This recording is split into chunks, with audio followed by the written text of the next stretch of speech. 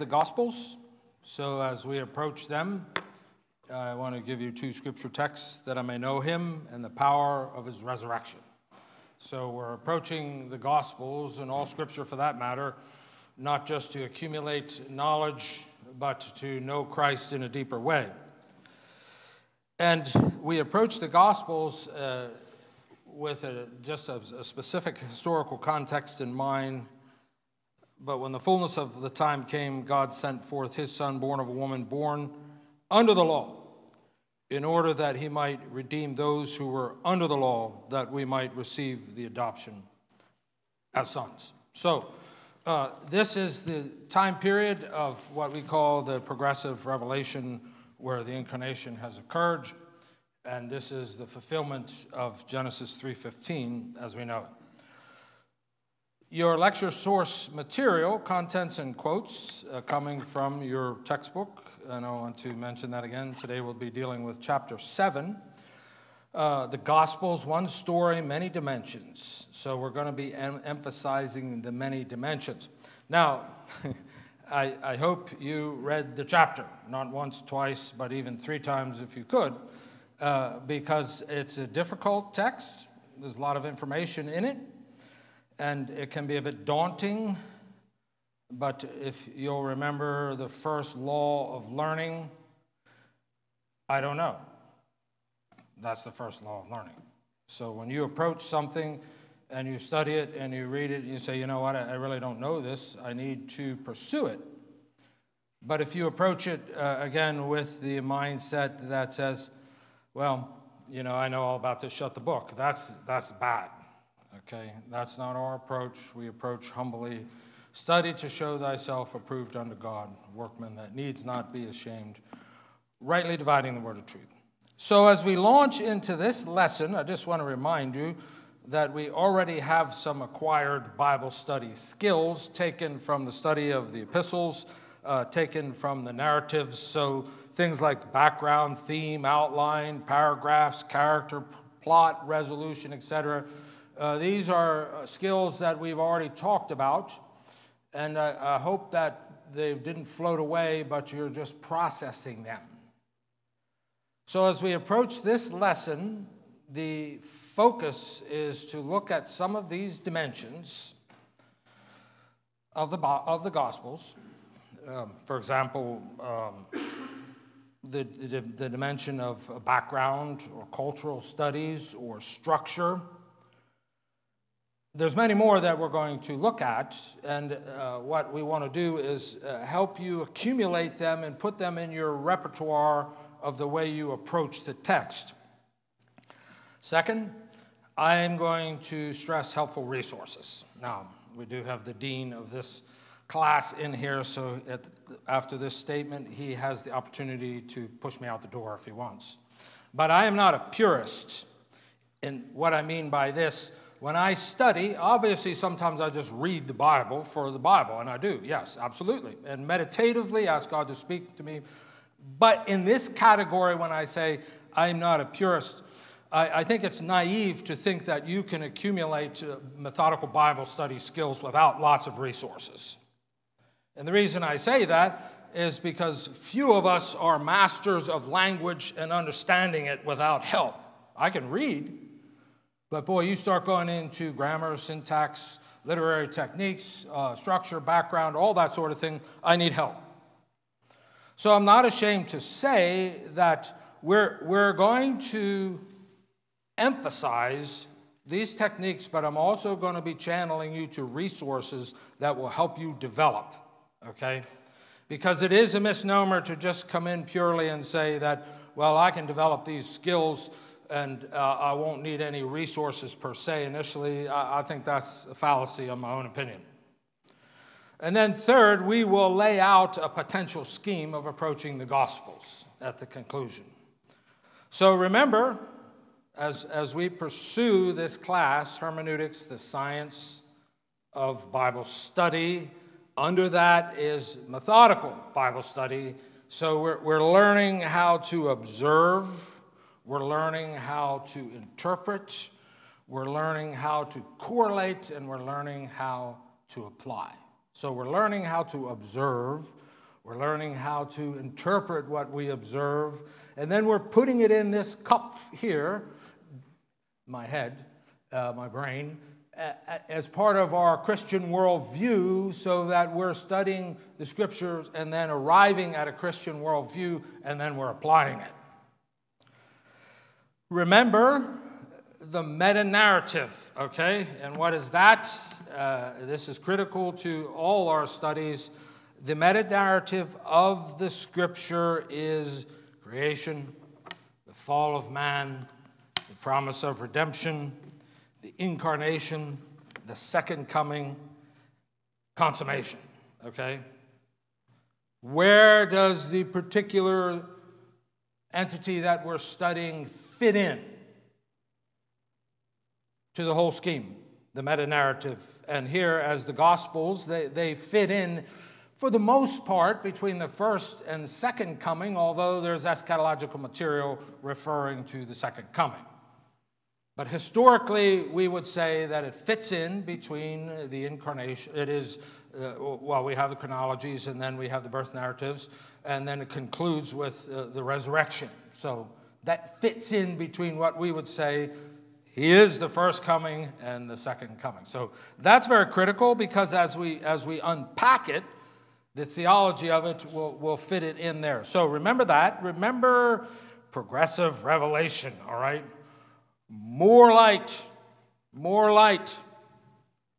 More light comes through more study. More light does not come through passivity, okay? Passivity meaning just perhaps constant meditation with an empty mind. That does nothing. But as we engage the text and learn to study it, more light comes, because our opinion of inspiration is the historical grammatical approach. That Spirit of God superintended this gathering of the canon very scrupulously, down to the grammar, in my opinion. So, if you want further information on that, Studies in Canon, Michael Kruger, all right? And I'll be mentioning his name. And throughout the course of this lecture, I will be making many allusions to various references. Progressive revelation, more understanding, okay? So, the Gospels, who is Jesus? What did he do? And what's my response, okay? So the Gospels, who is Jesus? What did he do? What's my response? Now, I have to make a qualification here that as I approach this, I am an amateur, all right, in canonicity and many of the aspects of understanding the science of hermeneutics in this category. So I make no apologies for that, but there's plenty of good resources, as I just previously mentioned, Michael Kruger. So first thing we're going to do now is look at some of the distinctives of the gospel. And what I mean, distinctives are just their characteristics of what type of literature they are. And interwoven in that, I'm going to give you some advice on approaching this. But before we even go that direction, I want to make a pitch for what I consider a very neglected aspect of study regarding the Gospels, and that is what we call the harmony of the Gospels. Now, if you have a study Bible, and I have one here, a Ryrie study Bible, there's various kinds, but there's usually a section that takes the Gospels, and there's columns, Matthew, Mark, Luke, and John, and then it arranges the events somewhat chronologically. It's close. And what I mean by that, for example, I'm reading in the first section from my harmony from the Ryrie Study Bible, the genealogies. Well, Matthew and Luke have those. The birth of John announced to Zacchaeus. Luke has that. The birth of Jesus to Mary at Nazareth 6 months later. Luke has that. So this is extremely critical in your understanding of the Gospels, the progression of the narrative. And why do I say that? Well, because we're studying in the gospel, and as your book said, it's not a complete biography. It contains biography, particularly of Jesus. But what you want to get in your thinking as you open your Bible and you look at the four Gospels, you're thinking, okay, this is a narrative in the sense that it goes from the chronologies that substantiate the historicity of Jesus Christ to the resurrection. So as I look at that, there's lots of events in between and teachings. So I want to be able to look down that corridor and to some degree be able to put them together chronologically. And the reason we do that, because it has very strong theological consequences. Let me say that again. I want to be able to put them along the line. Chronologically means so in a time movement as it unfolds, and it's not perfect, okay? I'm the first one to admit my understanding of it, but here's a classic example. The new birth, as I've often mentioned, is John 3. And I would ask myself, where does this fit in the narrative? It is Jesus' first major teaching, believe it or not. Okay? Now, that teaching is not reflected in the other Gospels, Matthew, Mark, and Luke. The concept's there, but the teaching is not officially there in that sense in a confrontation with Nicodemus. So why is that so critical theologically? Well, most people would go very quick to the Sermon on the Mount, Matthew 5 through 7, and say, well, here's really the core of Jesus' teaching. This is what you got to get if you're going to inherit the kingdom of heaven. Well, to some degree that's true, but that section is very late in Jesus' ministry, according to chronology. It's between the second and third Passover. And the intention for that section is to prove to the audience, the Pharisees, what real religion is. And that's why you have the blessed R's, right? And the first one, what? Blessed are the poor in spirit, meaning the humble who will engage salvation by faith in Jesus Christ. So my point on this, and just driving this home right from the beginning, is how critical this idea of understanding the harmony of the Gospels, all right? And again, you probably have one in your study Bible if you have one. Every time I preach or teach, per se, from the Gospels, I always go there first and say, all right, I've done my homework, but this is where this event fits in. And then, consequently, I exegete it, but it's very, very theologically significant. So here again, try to really wrap your head around this, that as you study the gospel, the movement of the story interwoven with the teachings, it's very critical, having some general understanding of the timeline. Matthew's gospel, as we'll look at briefly, just the theme of it, the Messiah, King Jesus, but it has a very, let's just say, pinnacle in it when the nation of Israel officially rejects Jesus Christ. So there's a turn of events there. So that's just skimming the surface to understanding what I'm getting at here, the harmony of the Gospels. Lots of good ones. I'll give you references later, but I encourage you to be a student of that. Second distinctive, Jesus did not write the Gospels, okay? He did not write them. In fact, the Usus Loquendi, I think that's the right word, was Aramaic, but they were written in Greek for the most part. And they're very similar. We have three Gospels, Matthew, Mark, Luke, and John, which we call the synoptic Gospels, and that's the same view. Material's not all exactly the same, but it's pretty much the same view. Whereas John's is quite different, okay? And we'll see that in a minute. It's the same storyline, but a different approach, all right? Let me say that again. Here's another one of those critical concepts that you have to get when you read Matthew, Mark, Luke, and John. Most people just read them, I suppose, and you should, devotionally in the sense, well, let me just read them through. Yes, I'm blessed by this. I'm blessed by the Sermon on the Mount, and you should be. But that's just scratching the surface. So when we look at them, we're realizing that there's a structure to them. When you look at Matthew, for example, it's built around 5 major discourses. So the narrative is built around 5 major discourses. Here again, I'll side note and say this is the advantage of commentaries. As you're studying and working at your exegetical skills, you have a good commentary there, and you're working on that. And this sort of thing is starting to come out. I still use commentaries to this day, studying for 40 years, having a seminary degree. I'm a big fan of all sorts of resources because I'm not smart enough to reinvent the wheel, okay? So I just take advantage of what is there.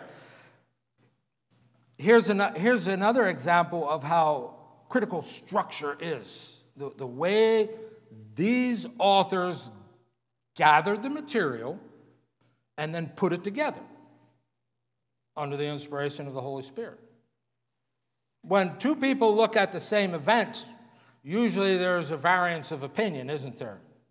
Yeah, not all the details are exact. That's actually a good thing in a court of law, from what I understand. An exact representation from different individuals usually is not the best, because it may insinuate collaboration beforehand and deception.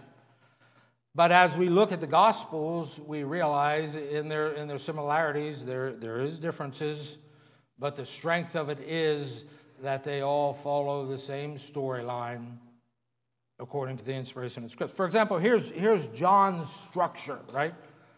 In order to understand this, well, what's John's theme? Many other signs, therefore, Jesus also performed in the presence of his disciples, which are not written in this book, but these have been written that you may believe that Jesus is the Christ, the Son of God, and believing you may have life through his name. So when you approach John's gospel, then you're realizing that it doesn't cover a lot of the events in Jesus' life, but it covers some miracles, 7 or so, and it has these I am statements. But if you'll notice, there's major discourses, theological discourses woven around these miracles or statements.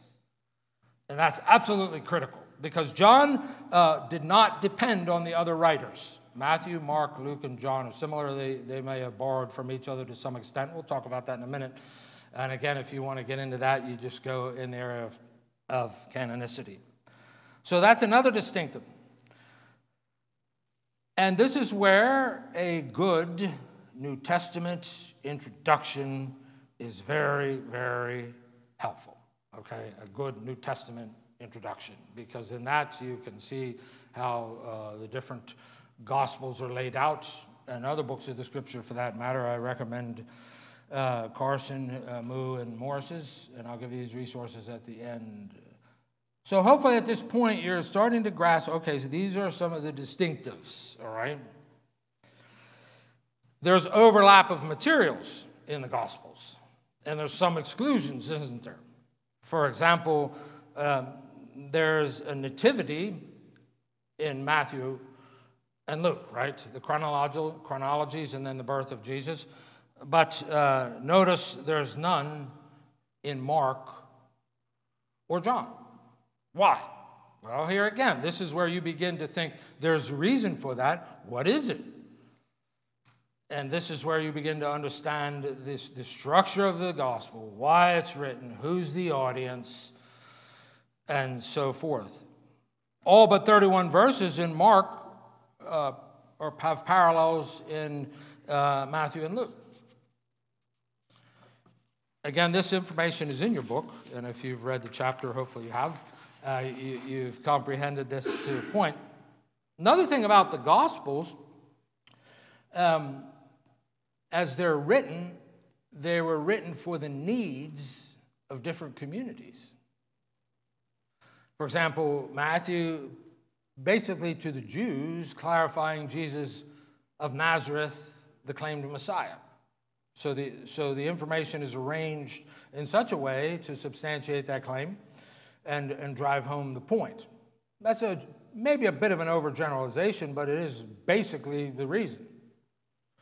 Or Mark just appears to be a running history. That, from what I gather, and here again, I'm not an expert on canonicity. You go to Michael Kruger, you just type his name in YouTube, and you'll have all kinds of things coming up. Very helpful. He's a high priority scholar, but he's very easy to understand. There's a sequence in the writings, and when we think about this, Mark probably was written first, okay? And then later, Matthew and Luke, who appeared to have borrowed from Mark and other oral traditions, obviously. Now, there's debate on that, and if you read the text, you'll realize that to a point, but that's sort of a general statement. But here again, John was independent. John was written later, probably in the 90s. Mark might have been written, I don't know, in the 50s or so, and the other two in the 60s. But that's debatable. You can look at a good New Testament introduction for that. So as we're thinking on these distinctives, we're saying, well, what it meant then, what it means now, and that brings up the question, here is where context helps. Okay? So let me define context from the dictionary, and then I'm going to define it, let's just say, experientially. So according to the American Heritage High School Dictionary, the part of a text or statement that surrounds a particular word or passage and determines its meaning, the circumstance in which an event occurs in its setting. And we use this term a lot, context. In other words, we just don't pull texts out and make them mean what we want. We want to see their historical background, where they fit in the text, what the theological background is, etc. So I'll read this again. The part of a text or statement that surrounds a particular word or passage and determines its meaning. The circumstances in which an event occurs. American Heritage High School Dictionary. There's not too many days when you don't see me fired up, okay? And all you would have to do is see me in this situation, maybe ministry I help, and there I'm on a rant. And someone would say, well, what's he all fired up about? Well, he just heard something from fake news, and now he's on one of his political rants. So that describes the context, right? So if you would see me off a lawnmower there, just really getting into it, hopefully in a controlled way, but a very passionate way, the context is I heard something on fake news. I realized that, already people are going through my thinking. No, that's not correct. And then what little bit of history I know, the repertoire of that is challenging it. So that's the context of my emotions there and what I'm doing. But translate that concept to the Gospels, and that's very, very critical for us. So culture studies now will help us to understand the context, all right? Here's a classic example. And at this point, his disciples came and marveled that he had been speaking with a woman. Now, that is at the woman at the well, the Samaritan woman. So culturally, that was, let's just say, pretty dramatic, as far as I understand. So that would be something that as you're studying, you'd say, boy, there's some cultural implications to that. Or perhaps when you're back at the birth narratives and you're understanding the different phases of Jewish betrothal in that culture. Or you may be wondering why the woman that wanted to be healed wanted to touch the hem of Jesus' garment. There was a reason for that. So culture studies are very, very helpful as we approach the study of the gospel. And again, we're just going through these distinctives. They're all in your book, okay?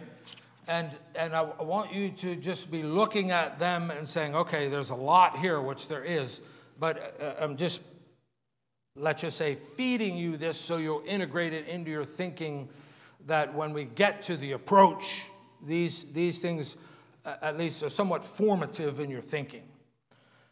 Form of teaching, very critical as we approach the text, whether it's a birth narrative, whether it's the Sermon on the Mount, whether it's the understanding of a miracle, whether it's the dialogue with the rich young ruler, whether it's the Olivet Discourse, the parables, and we will actually have a lesson on that in the future. So here, just briefly, are some of the examples of Jesus' teaching.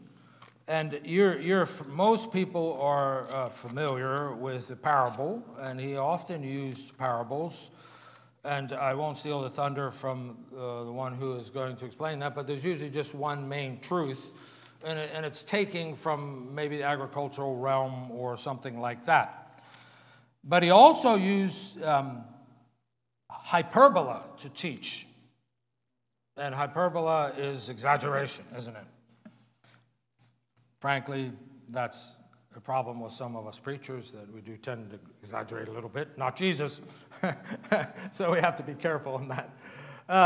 But hyperbola drives the point home. For example, here, Matthew 5:29, and if your right eye makes you stumble, tear it out, throw it from you.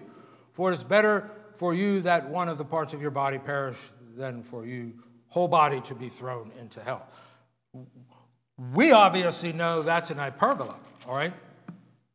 Interestingly, there's people in church history that may have taken an application of that literally. And I can think of one, I won't go there now. So we have to be very, very careful when he was using exaggeration or hyperbole. Sometimes he uses proverbs, doesn't he? For example, on the Sermon on the Mount, where he says, for where your treasure is, there will your heart be also. Other times he uses similes and metaphor, and we know what that is, the like or as, okay? And here again, this is part of methodical Bible study, the subcategory under hermeneutics, that as we approach the text, we're examining the way it's portrayed so that we can understand it. Matthew 10:16, behold, I send you to you sheep in the midst of wolves, therefore be shrewd as serpent and as innocent as doves. Let's just say, ways of teaching is poetry. Questions, all right? And again, these are not novel to necessarily Jesus, but they were just literary techniques of the time used. And that's why I just want to encourage you so much in this, that you realize that this is language. Okay, and the key to light, as I've said earlier, is understanding more and more how to process the language. The Word was made flesh and dwelt among us. That's the incarnate Word. But we know our understanding of Him comes through the Scripture.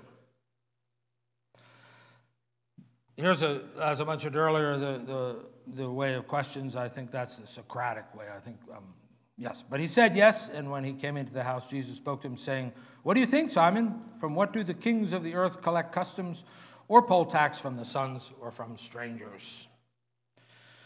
Irony is another way that he teaches. So as you approach the text, you're going to look at the type of teaching. Okay, you know, when we looked at the epistles, it was pretty much ideological, all right? Maybe a little bit of biographical mixed in, but it was mostly ideological. Here's the statement, I want to explain it or prove it or defend it. And that's not to say that's not subliminary to this, but that's these 7 or 8 items here, and they're in your book, are very critical in approaching the text as you look at the different ways that Jesus taught. Now, under this theme of context, that's what we're developing here, historical context, general and specific. Some of the teachings, we know the context, and others we don't. Okay? So back to the illustration that I gave, you may be standing there watching me work, and then all of a sudden I start to go into a fury because you've known what happened. I was exposed to some sort of truth or half-truth, put it that way, that made me livid, et cetera, et cetera. But by the same token, you may see me walking down the street later on just really mumbling to myself and growling, and you say, what's wrong with you? Because you didn't know the context of the action that elicited. So the challenge that we face is some of the teaching that we will look into as we study the Gospels. We know the context. Others, we don't. Here's a good example. The miracle at Canaan, right? We knew the context. That's the first major miracle. We know where it was in the harmony. It's very beginning of Jesus' ministry. Very early. But here's where the application of these techniques is very critical. What's the significance of it? Okay? So again, back to what I sort of fed you with earlier, a harmony of the gospel, looking down the corridor, the events lined up, the teachings lined up, under subtitles in the sense of what was Jesus doing at this point? What was his major emphasis? Was he just giving general teaching, or now, as it shows later on, he's just focusing on the disciples? You get this all in good harmony or commentary, so it really matures your understanding. But back to what I was saying about when we know the text, and the context is very helpful because it gives us we can deduce the significance of it more accurately. And here's what Shepherd says in his Harmony of the Gospel, which is an excellent one. He said, and I quote him, "He made plain his glory, the glory of the pre-existent Word and the only begotten Son of God by this first miracle." Now, there's much more to that, and if you have the mind for it, this is where you would get D.A. Carson's commentary, which is an academic commentary, and he would really get into an explanation of the discourse. And there are different levels of commentaries, all right? There's devotional ones, there's basic ones, there's expositional ones like John MacArthur's, there's time-tested ones like Matthew Henry. And this is why as you begin to accumulate your library, you're going to use different types of commentaries. So I don't want the preacher to be always using a devotional commentary. I don't have a problem with that when it's applicational time. But the preacher should be using Carson, Morris, Moo, those types of people to their academic commentaries that really get into the text. So this, again, is under the subject of just understanding the culture, the background, the context. And just remember that these stories were transmitted orally, okay? So at the end, the ascension, as these stories began to be transmitted, and probably even were transmitted, I'm sure, before that these words and deeds were transmitted, and this is what's been put together. Again, Mark probably written first, Matthew and Luke, John independent, and they had access to other materials as well. Now, here's another distinctive that's, again, very, very critical. It's not just us looking at the Gospels and what Jesus is teaching, the context of what he's teaching, where it fits in the harmony of the Gospel, the type of literature he's using to communicate his point. But what's the author's perspective? Okay? Whatsoever things written aforetime, written for our patience and learning, that we may have hope. Okay? So I'm a firm believer in the validity of the Old Testament.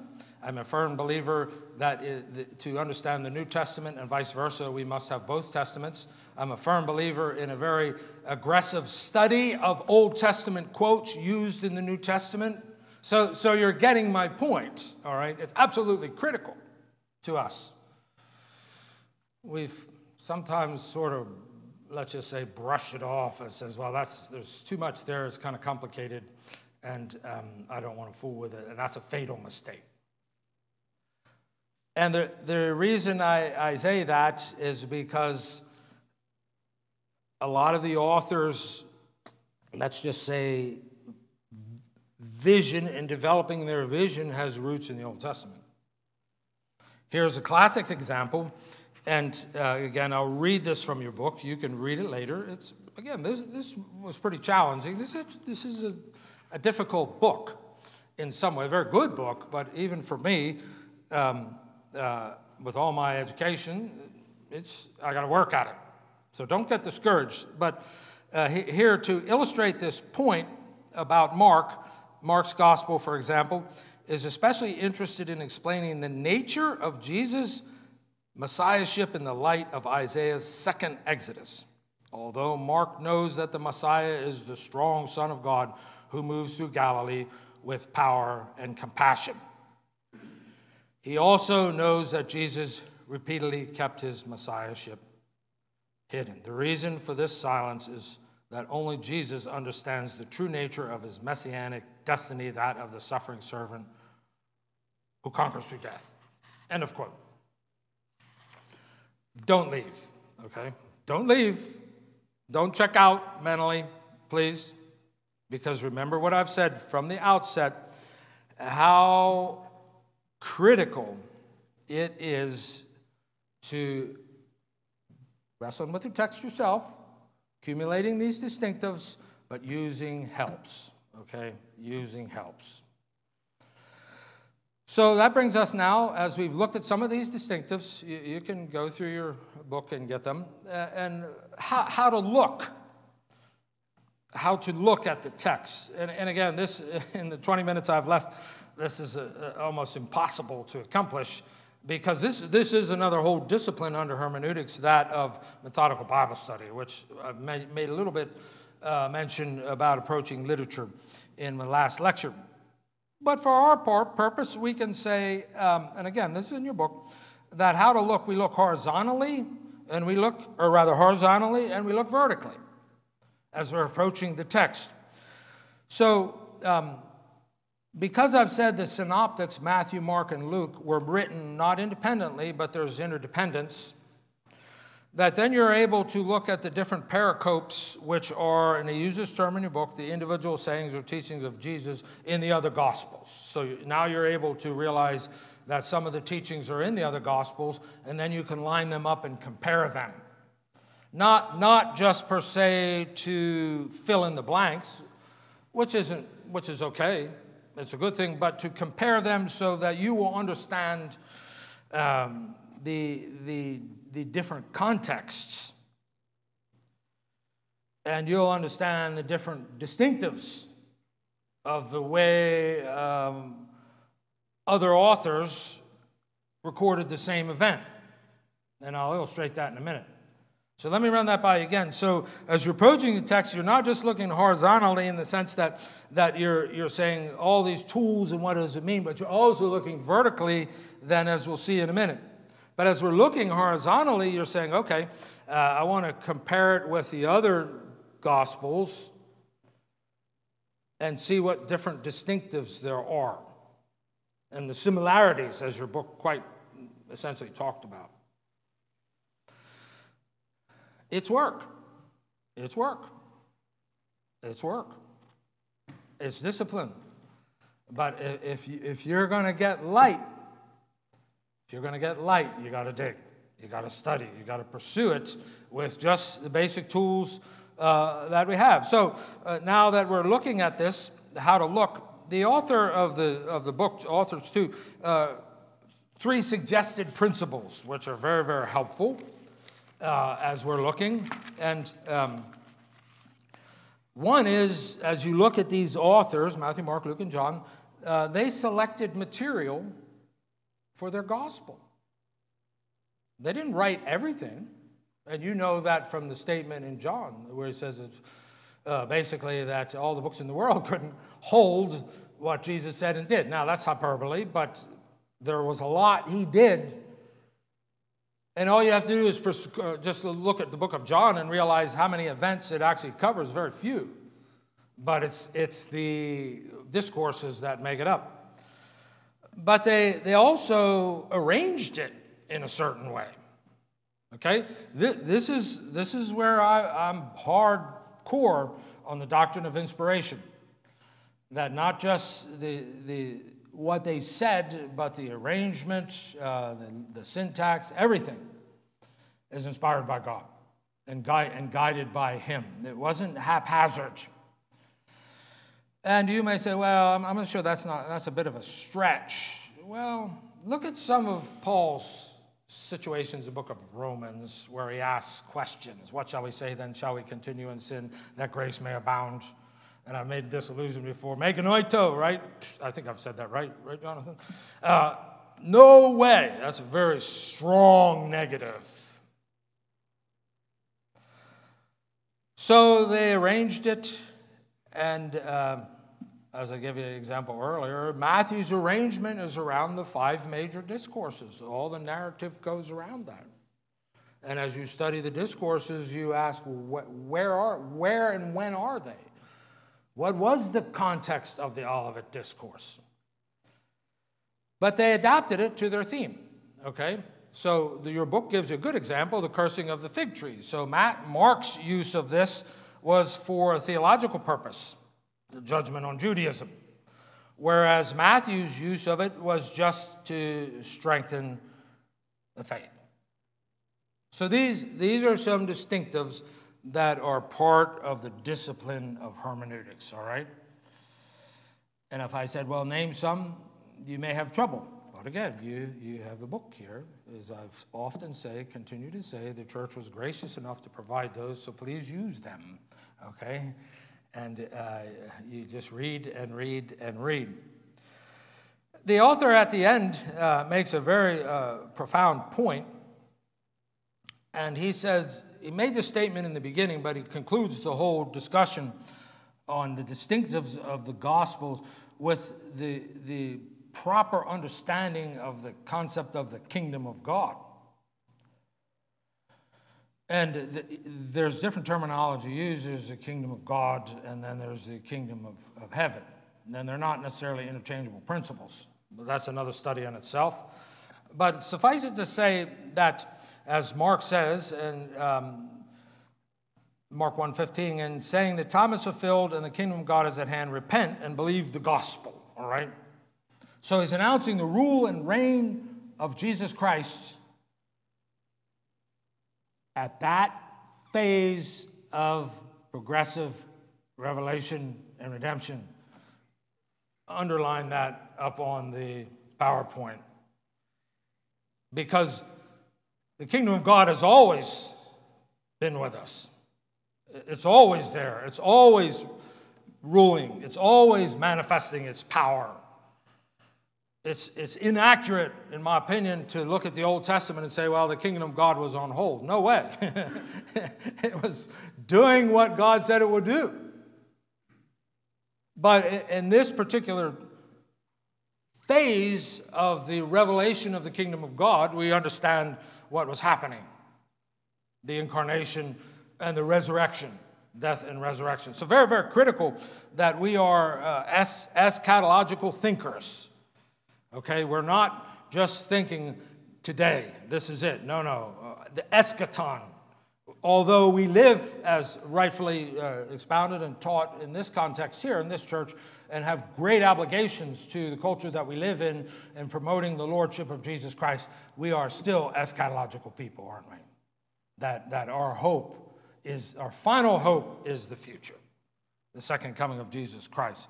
And it's that tension of the already and not yet. We live in that tension, right?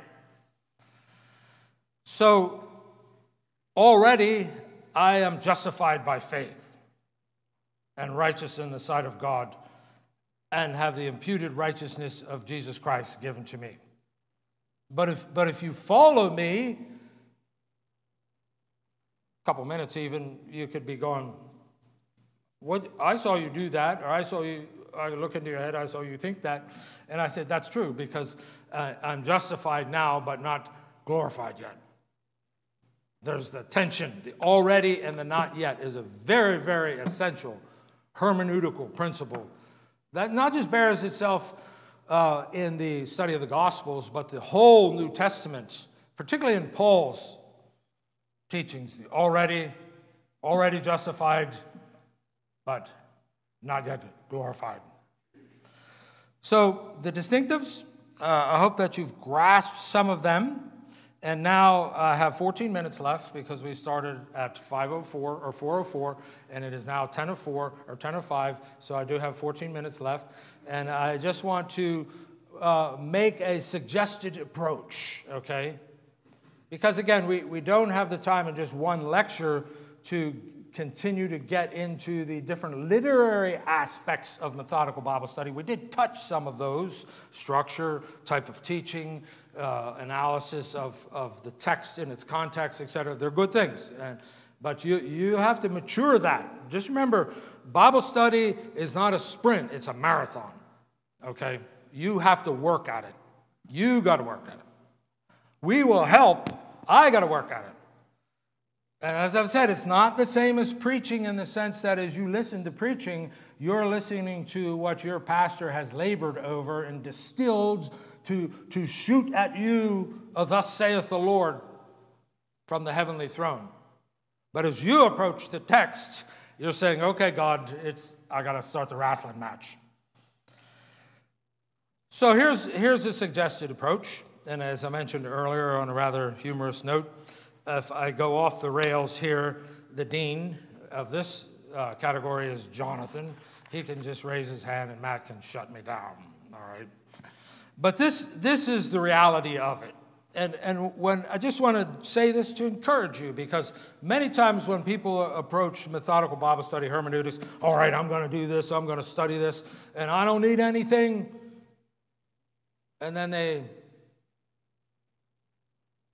crash. Because even the experts, these guys, are recommending resources, aren't they? Yes, to assist us in studying. So here's what I would do. First, I read the text. Okay, let's say we're going to do Matthew. So I'd read the whole book several times. Just read it. Or maybe I'm just going to study the Sermon on the Mount. I would read the whole text and then just study the Sermon on the Mount. Various translations. And then I would go to background studies, all right? Culture, purpose, theme, authorship, audience. So I would break that up into two categories. Culture, and your book gives you this, Backgrounds of Early Christianity by Ferguson. All right, so it gives you an insight into what the culture was like in the first century. Jerusalem in the time of Jesus, Joachim Jeremias. In fact, that was mentioned last week. That's very helpful. I found this one very helpful, the IVP Bible Background Commentary, Keener. All right, that's helpful. So there's multitudinous books on this subject. So first you're reading the text, just reading it, different translations. Then you're saying, okay, let me just start reading some background studies so that I get a grasp on culture. But then I'm also reading an introduction to the New Testament, as I mentioned earlier, Carson, Moo, or Morris, so that as I'm approaching the text, he's talking about who the author is, if there's any debate. Usually there's debate on some. And then he talks about the theme of the book, what's the big idea. And this will take various forms, and probably depending on the level of the book that's assisting you, it can get deeper. There's some basic ones that are very helpful, but this is a scholarly one. But it's also going to start unpacking some of the things that I've talked about, the structure. Well, this is the way John's book is laid out around the miracles, around the I am statements, because his theology is he wants to verify verse 1:1. See? And that's why these are very, very helpful. And what they do for me is they continue to sharpen the skills that I should have, okay? That's why I'm encouraging you to use them, because these things that I've talked about, maybe you say, well, I don't fully understand a parable, but yet you're using John MacArthur's commentary on Matthew, which is quite good, maybe different, theologically different than what you would think, but quite good. And then he's interpreting the parable for you, and you say, hey, now I understand this. Is one main truth. It's just an application of one main truth, illustrated by an agrarian setting or something from the first century. The next thing I would do is look at the harmony, look at the harmony, look at the harmony. I can't stress this enough. And I don't hear this much from preachers. I don't know if it's just passé. Is that the right word for passed off, Ethan? Okay, Andy's saying that's it. But you don't hear that too much, because in the day of A.T. Robertson, the late 1900s, and the giants of when grammar was just exploding and all that sort of thing, he wrote probably the classic one. Now, it's been tweaked a little bit as time went on, but the harmony. And as I mentioned earlier, the Christ of the Gospels by Shepherd. The Christ of the Gospels by Shepherd. But you can just get a basic harmony, and there's probably one right in your... This one has commentary with it. That's why that's so excellent. And many others do. Dwight Pentecost wrote an excellent one as well. Again, it's a dispensational camp, but very, very good. But your study Bible has a harmony in the back. And then I would say, yeah, I'm getting warm now. I want to get a little bit clearer on the structural outline of the components, the way it's all put together. And these principles apply to any of the books, any of the genre that you're going to study, but I'm just using them for the Gospels. And I would either look at a study Bible or Talk Through the Bible by Wilkinson and Boa is excellent. And again, it's maybe a little different theologically over art, but not unorthodox, but it lays out the structure very, very well and very clear. It's mid-level, but I can't emphasize that's a great book. You guys had that at Word of Life. We didn't have it. I think you did, Ethan. Because why is this critical? And again, to quote Charles Ryrie from his study Bible, the structure and style of the gospel are different from those of the synoptics. It contains no parables, only 7 miracles, 5 of which are not recorded elsewhere, and many personal interviews. The author emphasizes the physical actuality of Jesus' hunger, thirst, weariness, pain, etc. End of quote. Okay? So that's why that is so helpful. But now, as you approach the text, then what do we do now that we're going to approach the text itself? You have read it. You're filling your mind with resources. Maybe you're as smart as Jonathan, where you're able to deduce the structure and all that sort of thing on your own. I'm not. I admit that. Or Matt. Those guys, I have a seminary degree, but I'm just not that intelligent. So I just use all these resources. So you can use them to a different level. Don't be ashamed to do it. Because you want to know what it means, right? Yeah. So the next thing I do is I approach the text, and here I have my commentary with me, and I'm saying, okay, what is this? What is the first section after the chronology of Matthew? It's a narrative. So, all right, what did we learn about narrative? Well, we learned about the importance of characters, scenes, dialogue, interpretive skills. So I approached the text with those already in mind to try to exegete the text. Or maybe in the section where there's parables, and you're there looking at the parable of the sower. So you've already looked at the structural analysis, you already looked at the harmony, and you realize why it is there. See, that's critical. Not just what does it mean, but why. Why is it located in that part of the book? See?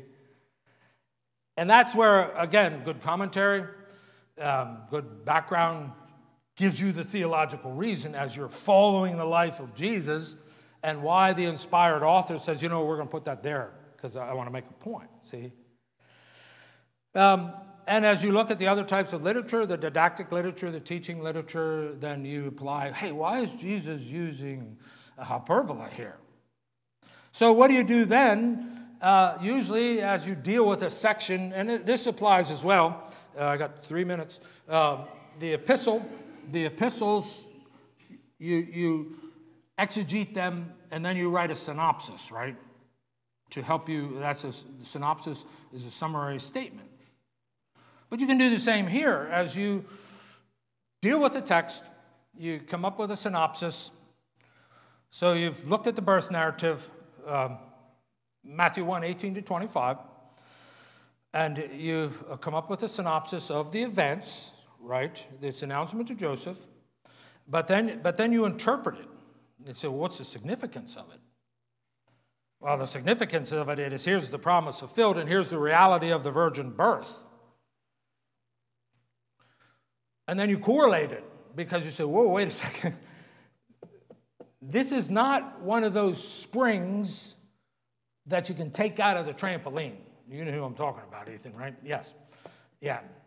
This one you can't. There's one particular, whatever he is, I don't know what he is anymore, but he made that statement, well, some of these theological principles, you know, it's like a trampoline, you just take the spring out. No, this isn't one we can take it out. This is essential to our faith. Even though when you make your initial confession of faith, you may not understand it or whatever. No, we mature into that. We've said that before. And I correlate that into my worldview and my understanding and the necessity of it because of original sin. It's absolutely essential.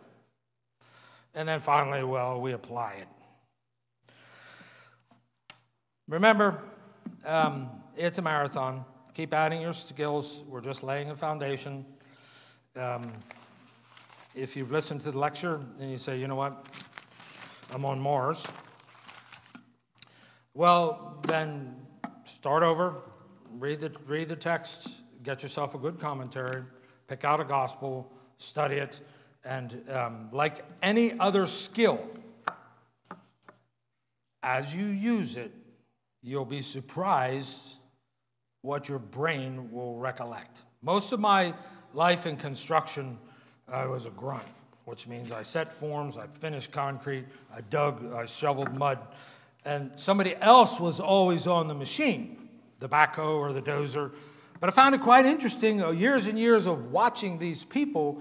When I started getting onto these machines, I'm by no means an operator, but it wasn't long I was using them. Now again, I'm not an operator, I can use them, but so it was actually just observation.